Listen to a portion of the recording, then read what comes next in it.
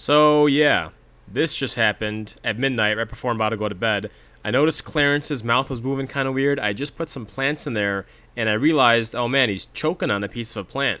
So I got him underneath this light, and I got some tweezers in my hand, and sure enough, there was a good chunk of plant in there. I carefully got them in and just nipped the tip of the plant. You don't want to hurt him, and you just got to pull that plant straight out. And he ended up having this giant chunk of plant stuck in his throat. He thrashed out a little bit after I got it out of there because he's no one likes tweezers down their throat. But after that he was just fine. Threw him back in the water and he was good to go. He was swimming around having a good time. Hopefully he doesn't try to bite off more than he can chew again because that's not good.